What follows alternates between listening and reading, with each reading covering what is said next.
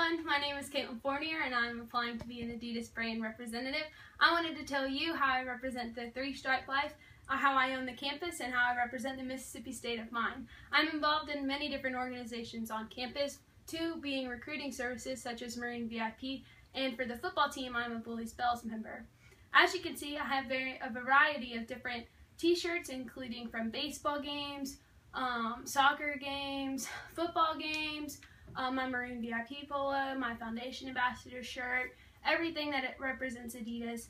I'm always there for it. However, this is my favorite shirt. This is my Mississippi State of Mind shirt. It has been to a variety of games, including basketball, baseball, soccer, etc.